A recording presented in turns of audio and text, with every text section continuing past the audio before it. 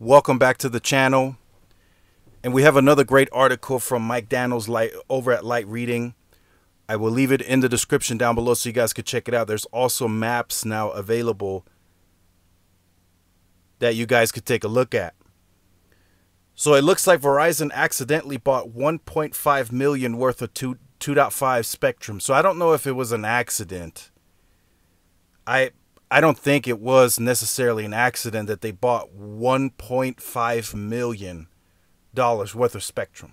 Now, let me say that again, 1.5 million, right? That's a lot of money to spend on something that you may have bought on accident, right? There's an explanation for it in the article, but I don't think it was an accident in my opinion. They bought 2 licenses in Alaska totaling 100 megahertz.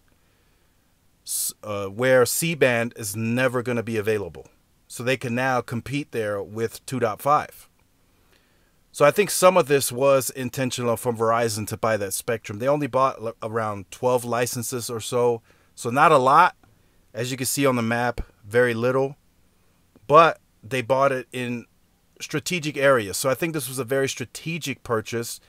And I don't think it was an accidental purchase in my honest opinion. I think they went very strategic. They didn't need it a lot, but they did buy it in some regions. So let me know what you think about this in the comment section down below. Like I said, I will leave this article in the description so you guys could check it out. Make sure you guys like, share, subscribe to the channel. Follow my social media outlets. This is Tyrone with Tech Life. See you in the next one. Peace.